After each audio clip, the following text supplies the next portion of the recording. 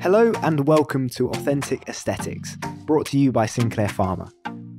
The podcast where I, Connor Morrin, and expert guests attempt to cut, snip and tuck the aesthetic world into bite-sized information with an injection of humour.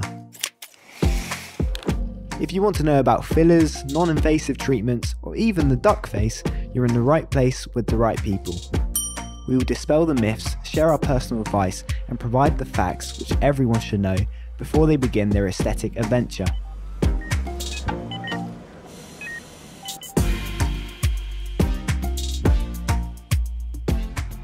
I'm over the moon to say that joining me today is Dr. Leah Totton. Dr. Leah is Northern Irish practicing physician and entrepreneur. Dr. Leah rose to fame after winning the 2013 series of BBC One's The Apprentice. Today she focuses her time on her clinics, Dr. Leah Clinics, which is co-owned by Lord Alan Sugar.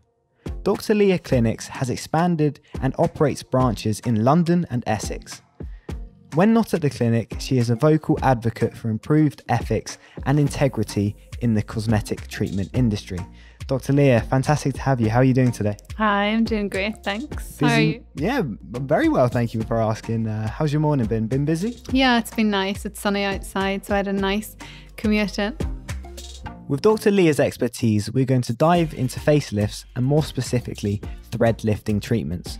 Thread lifting treatments have grabbed the attention of some of the world's most elite circles as it produces a natural looking facelift that is a far cry from some of the unsubtle injections of the past. Interested? Good. Let's dive right into this now. So what do we know? Facelifting goes all the way back to the early 1900s when German surgeon Erich Lexer performed what was said to be the first ever facelift. People had attempted before, but none of their work was as visually pleasing or long-lasting as Lexer's. People followed his technique for nearly 60 years, but it was criticised as giving people a windswept look, with almost pixie ears as the skin around the face had been pulled and tightened so much. However, thanks to the work of many other surgeons across the years and the popularity of the treatment, there have been huge improvements of the way we can facelift.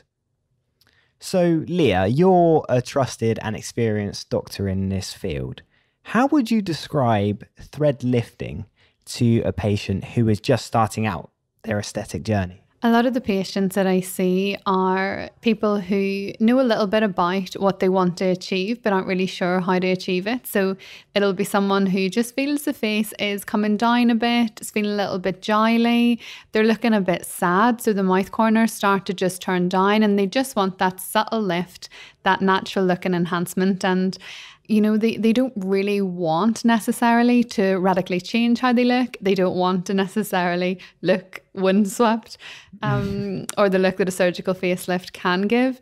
So for them, threads is the obvious choice. And just from looking at this apparently used to be more of an affluent, I guess, treatment.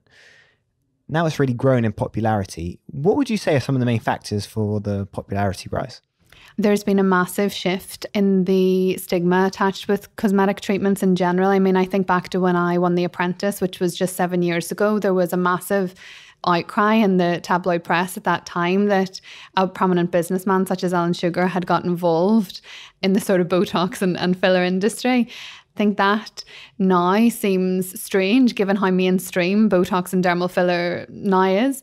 And I think there's also been in that time not only a decreased stigma around all cosmetic treatments, but a move away from the sort of days of surgical enhancement and that very done look of the late 90s, early 2000s into, you know, people, less is more in that people don't really want to look radically different. They just want to freshen up. There's a lot more emphasis on prevention now rather than cure.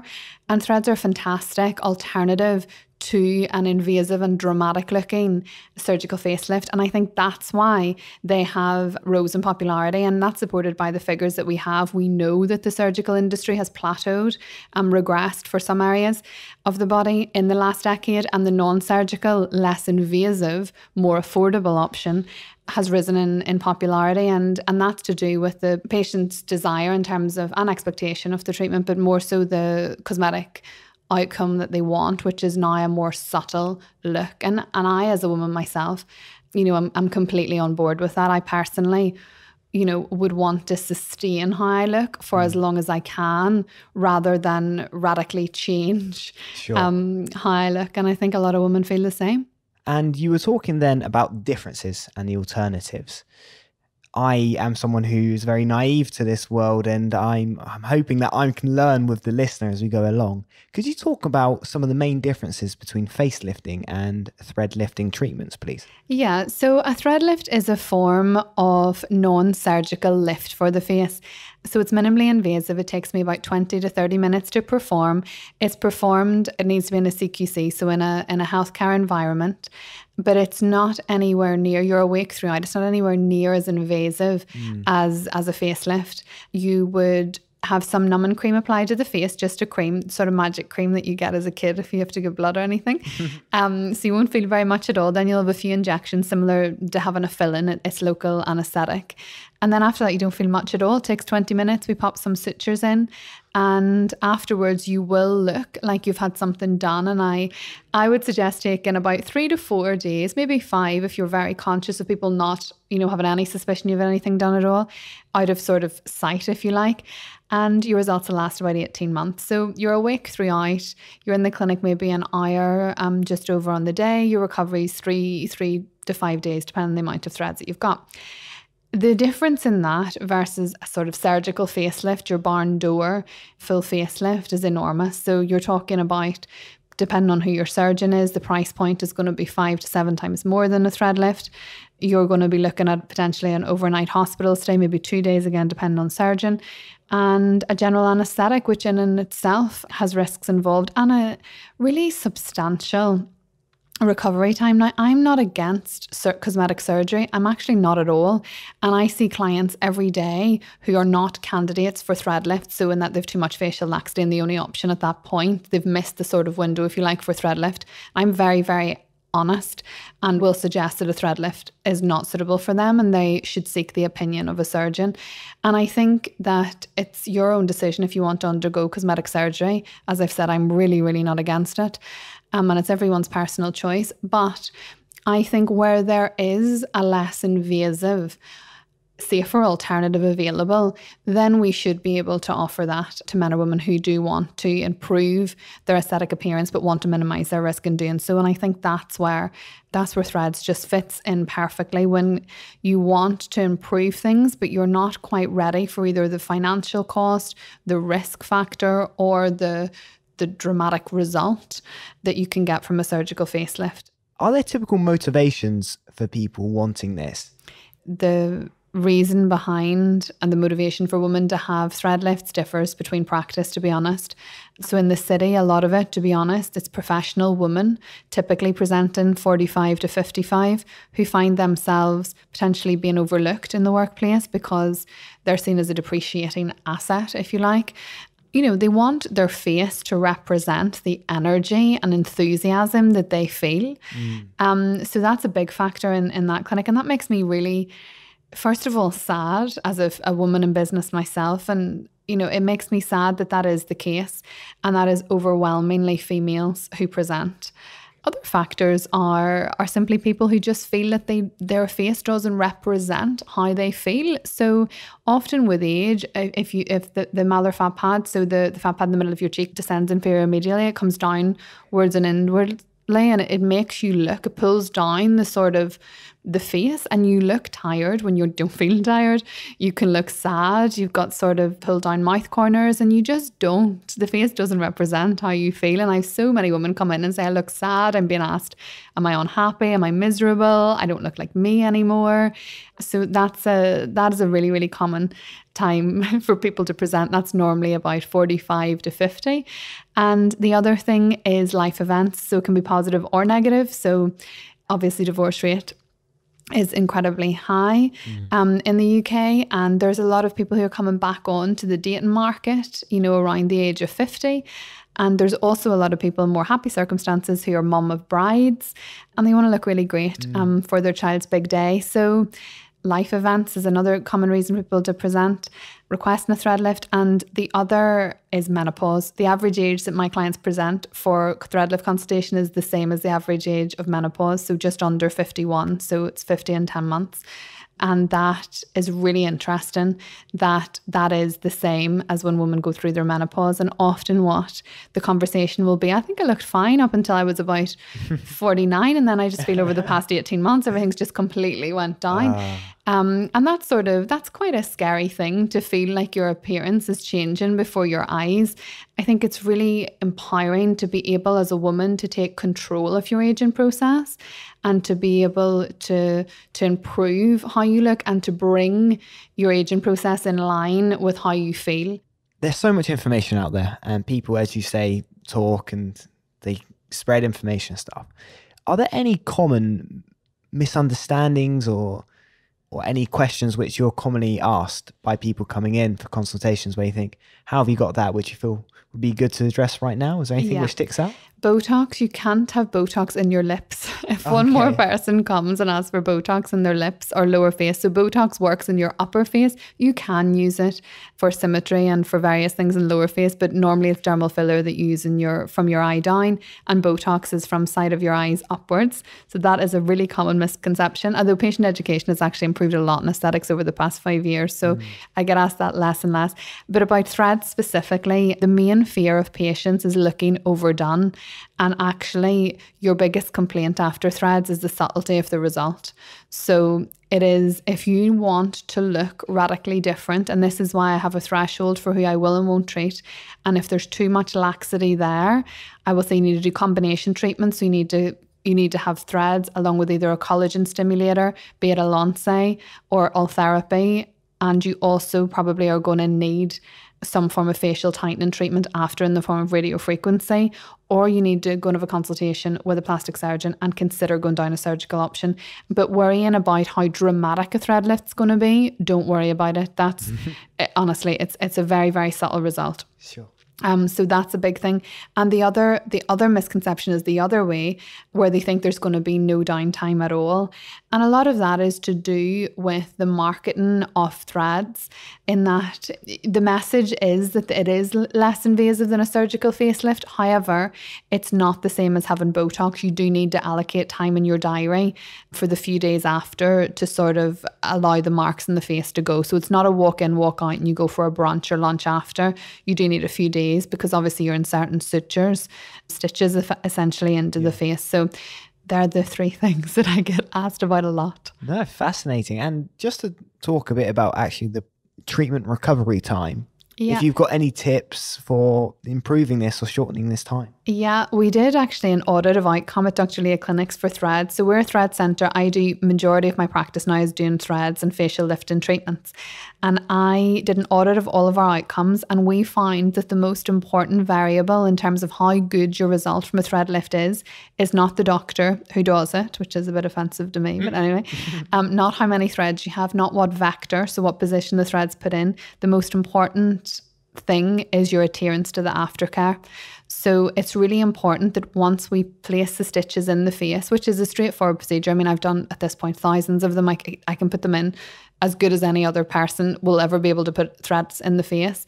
But you need to then, it's essentially a stitch, it's a dissolvable stitch, and you need to then make sure that you have immobilized as much as is reasonable that area. I often explain it the same as when you have a C-section. The reason you're advised not to drive for 6 weeks is because when you break, you're pulling against the suture and you can get wound dehiscence, so the wound can open. It's the same principle. I'm essentially stitching your face into a lifted position, and you need to minimize any activity such as running. No smiling, no laughing. Minimal smiling, minimal laughing, sleep on your back. Sure. For 5 nights, no running, no horse riding and running are renowned for being particularly bad for causing facial laxity, facial sagging. So you need to just make sure that you keep the face as much as you can in the position that it's essentially being stitched, which is what a thread lift is. And it's not forever. I say 5 days really, really strict, and then 10 days, so the last 5 with reduced facial activity. One aspect of the podcast which I really want to talk about is side effects. I feel like we should let the listener know about this. Are there any common side effects which people experience after this kind of treatment? Side effects is something that I'm really interested in. So I sit on the board for this treatment in the UK. So I see their complications in the UK, and I sit on other medical boards for other various aesthetic treatments. I can tell you that this ciliate soft threads is the one that I see the least complications across the UK for. And the reason for that is it tends to be more experienced doctors who are performing ciliate soft threads, and the clients who are, because it's quite an invasive procedure to perform. And the clients who have ciliate soft threads tend to be clients who it's a more considered purchase, so you don't tend to go on Wowcha and buy a ciliate soft thread lift at a discount price. So I see very, very few complications, and actually as time goes on and threads are performed more and more, interestingly, I'm actually seeing less complications in the UK in general, and I think that's because of the skill of the doctors that are performing it. But the main things that I do see, and it definitely can happen, is bruising. And I can tell you from my own practice, that is to do with that cannot be completely evaded. So when I consent for threads, I say, I'm going to bruise you. And if I don't, it's a bonus. How are you going to bruise? It's you have to be honest. It's a blind procedure. So as much, don't get me wrong, the amount of bruising that I would cause now versus my first 100 cases, 200 cases are worlds apart. And my apologies to my first 100 thread lifts. But that is to do with the experience to some degree of your doctor. So you can minimise that with improved practice, but not completely. And you are still going to get a little bit of bruising normally. And you've got to prepare the client for that with the pre-care. So avoiding alcohol, avoiding blood thinners, getting them on arnica tablets. And also making sure that they know from a diary point of view, if you bruise, you don't have any massive plans. You're not getting married in a week. You're not mother of the bride in a week. We've got a good 10 to 14 day window here. So, and bruising will always fade. So bruising is the one thing. The thing that clients get most concerned about, and you actually see it very, very rarely, is the appearance of the threads under the skin. So will someone see tracking, is what we would call it, of the thread under the skin? And the answer is no. I mean, if you're seeing an experienced ciliate soft doctor, they will know how to place the threads in the skin at the right depth. Obviously, there are clients who are increased risk of that. If you've got very little body fat, so very slim patients, that sort of translucent Irish skin, Celtic skin, I would say, then they're at increased risk. But that doesn't mean that they're not a candidate. It means that your doctor needs to make sure that they're putting them that wee bit lower than maybe they would on someone who's got a sort of hypertrophic, thick skin. So yeah, tracking patients get worried about. Don't be worried about that. Just pick a good doctor and you won't have that as a problem. Infection I've never seen, and I put on antibiotic cream on my clients after. A lot of the thread lift doctors do, and I will ask them to apply that at home for a few days. That pretty much reduces or eradicates that risk. And obviously going somewhere that is very hygienic. So they should be CQC registered for ciliate soft thread lifts. We have a centre, of my 3 clinics, we only perform threads at one, which is my Baker Street clinic, specifically set up for threads. So infection's the other thing. I'm trying to think, is there anything else?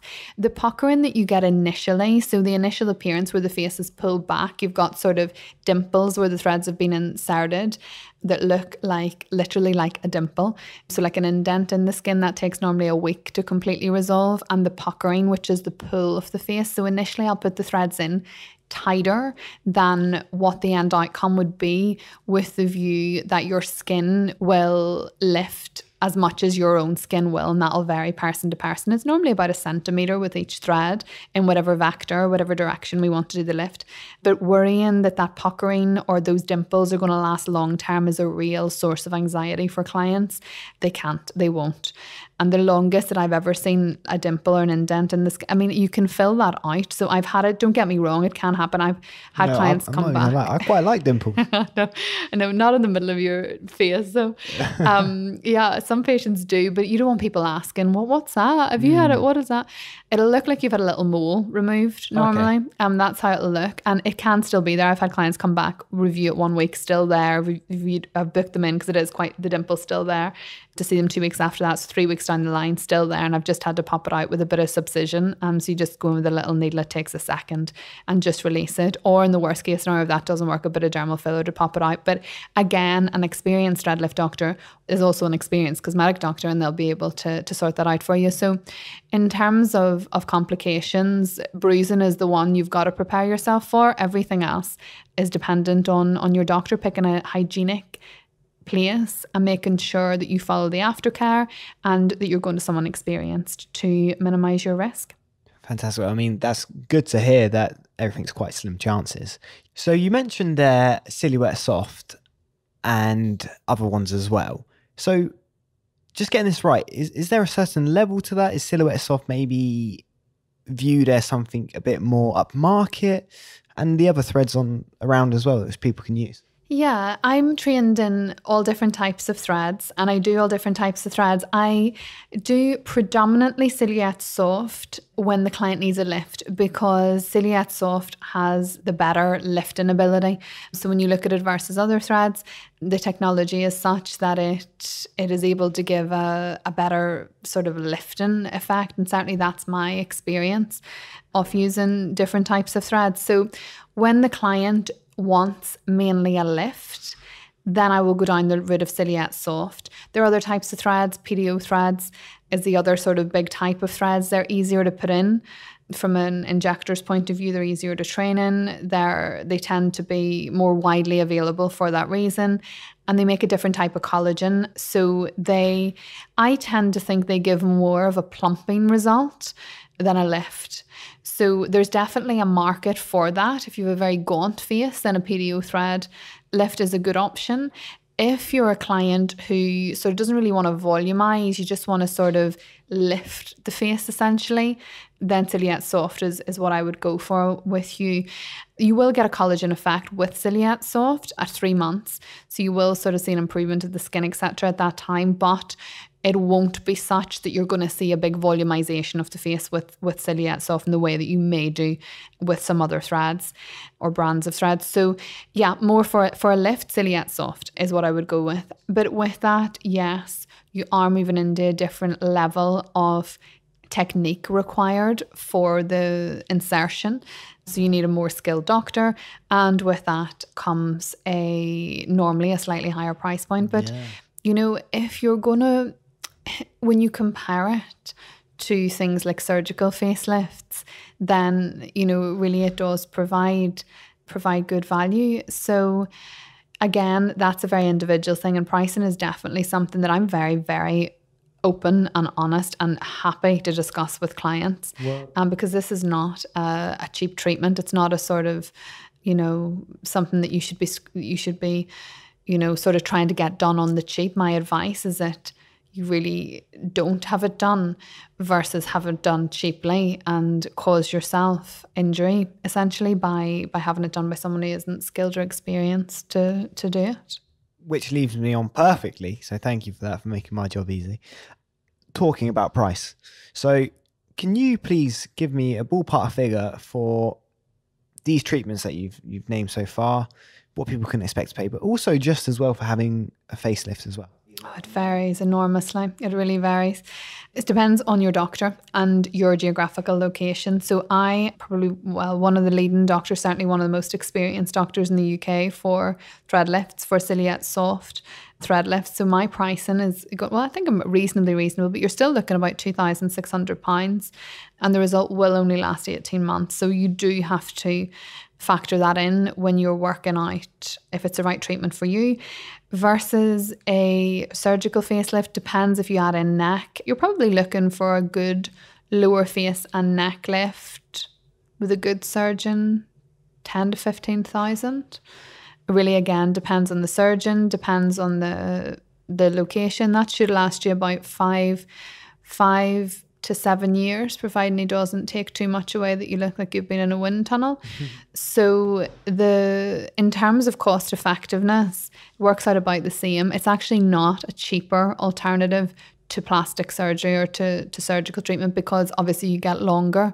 So although plastic surgery or cosmetic surgery is more expensive up front, you will get longer out of the treatment. What you want to be careful with that is you're not so focused on getting longer out of it that they take too much away to give you the 10 years out of it, and then you look like you've been in a wind tunnel for the first 2 years. So the cost, it's about the same. I don't present it as a cheap alternative or a cheaper option. Certainly less capital outlay up front, less money up front, but over a 5 to 7 year period, it works out the same cost as a surgical facelift. And is that the same with PDO as well? With PDO thread lift, you're probably, for full face and neck, you're probably looking about 1,200, 1,500. versus sort of £1,000 more for Ciliate Soft. Sort of looking 2,600, 2,800 if you want to do neck. Got you. So essentially, come in, see yourself. You'll be able to point everyone in the right direction about what they will need. Absolutely. Fantastic. Ask the internet. Leah, the internet is a fantastic thing. And we decided that we could use this to look at some of the most common, frequently asked questions on the internet around this area. So I've just got a couple of them, which I hope you'll be able to provide the answers for straight away so people don't have to bother searching it. Sure. So can anti-aging cream replace lifting? No. And I say that as someone who's formulating a skincare line. But no, it can't replace lifting. Because if you think of how you lift the face, well, first of all, there are multiple layers associated with facial laxity, with facial sagging. So when someone wants something lifted, it's because it is sagging. And that comes from the bone upwards, essentially. So there are multiple things. You're talking about reposition of facial tissue, you're talking about muscle, you're talking about the skin. So there's various different levels. And when you think about a topical cream, it is topical in that you apply it to the surface of the face. Can I create a cream, and are we formulating, Dr. Leah, a cream that will improve the appearance of your skin? Absolutely, I can. And I can include things like retinol. I can contain things like HA to hydrate the epidermis, the outer layer of the skin, to turn over the epidermis so that you are getting a more rejuvenated appearance of the skin. But trying to get those actives to penetrate, down to a fibroblast level where they're going to be deep level of the skin where they're going to activate collagen and elastin, scientifically, extremely challenging. So no, I think lifting needs to be done at a deeper level. When you think about a surgical facelift, for example, it's a SMAS facelift often, which is a sort of layer of tissue that is just above your bone. Ciliate Soft's done at subcutaneous depth, so quite deep in the skin, and that's where your lift comes from. But there's definitely a role for creams, and that role is to improve the overall appearance of the skin, not necessarily lift. So yeah, they can be used in combination, but they're not an alternative. Fantastic. And I know you've talked about bearing in mind when you're having this done that maybe take a couple of days off, put your feet up kind of thing. But a question asked is, can you go on holiday after a thread lifting treatment? Yeah, you can. I would like you to remain in the UK for 72 hours after, just from a complications point of view. So if anything's going to go wrong, with any procedure, it's normally within 48 hours, and you allow a day's grace with that in case the client doesn't present immediately. So yes, you can, but I would ask you to remain contactable within the UK for 48 to 72 hours after. Then, yeah, you can fly. Your swelling will be mainly subsided by 3 days, because obviously the thing with the increased pressure of a flight, for example, if you are going away, is you might increase your swelling. And yeah, I mean, some people I'm sure do go away in order to not be seen for a few days so that they've time to recover. But yeah, stay around for a few days after, and then you're fine to go. You need to make sure you're not anywhere in direct sunlight, so not sunbathing on the face for a few weeks after. And I'd suggest probably no long haul flights, just because the amount of facial swell, and you don't want to dramatically exacerbate that just a few days after having a procedure done. But yeah, sure, if you want to go to Spain, somewhere in Europe, I think that's probably fine on day 3. So no horse riding in Jamaica? No horse riding for 2 full weeks. No problem. And I know that you mentioned this a bit as well, but I was just wondering if there's a limit to it. But can you have more than one threading treatment? Yeah, absolutely. The majority of my clients repeated 18 months. We have 7 years worth of data, so you can have 5 thread lifts at the minute, and in 7 years' time, I'm sure we'll have then 14 years worth of data, or we'll have a new amazing treatment. The other thing is to bear in mind, you probably will want to repeat, and I say the same with Botox. Before I perform Botox and everyone, it's like colouring your hair. So anyone who is not naturally blonde, I of course wouldn't know, will know how hard it is to go back to your original colour once you've had blonde highlights. So I speak from experience when I can say that you will be likely to repeat things like Botox or Ciliate Soft, because when you go back to your original appearance 18 months later, you'll want to go back to your thread lifted appearance. So yeah, absolutely, you can repeat, and you probably will want to. Another one is, are you put to sleep when you have thread lifting treatment? Nope, you're awake throughout. So you have a few injections, much like when you have a fill-in, although the injection isn't into the gum, it's into the face. So you'll feel numb. It's not like a dental block, we can't move the mouth, but your sensation on the face will be diminished just with local anaesthetic. And yeah, you're awake throughout. I'll be chatting to you throughout. And yeah, you'll leave just as you would if you went to the dentist and had a fill-in or a tooth extraction. To those who've tuned in, we hope you have learned about lifting and in particular thread lifting treatments. And of course, there's so much information, it's easy to forget the key takeaways before you book your consultation. So to combat this, Leah, I want to know your most important point or a couple points that we have covered in this podcast, which people should take away with them at the end. Just some food for thought, basically. So please throw some at me. I think it's just really important that people know that thread lifts are available and they're an alternative way of lifting the face to something like, for example, dermal filler. Just because with dermal filler, in order to get the lift, you need to do so much in the mid-face that you distort the look of the face, the anatomy of the face, and you start to look like a different person. So I just want women and men to know that thread lifts are available. They're a way that I can reposition the lower face. I can lift up without needing to plump out and change actually how you look. So I can take you back to how you look sort of 3-4 years before without making you look like a completely different person. And I just think it's really important that people do know that they're an option. So yeah, that's the most important thing. And the second thing is just make sure that you do your own research and that you make sure that you've seeked out a reputable doctor, because it's so important that you can have an open and frank discussion with your practitioner to make sure that you are going down the right route of treatment and that they are right for you, because they're not right for everyone. So you need to make sure that you've seeked out the right person to do your treatment, and use the internet. It's free. Do your own research wherever you live. There will be someone, if you need to travel, then travel. It's worth it. It's an investment in you. And even if it's just the consultation and they tell you actually no, this isn't right for you, or they suggest something else, it's absolutely worth getting that opinion by someone who does this day in, day out. So number one, no threads are available.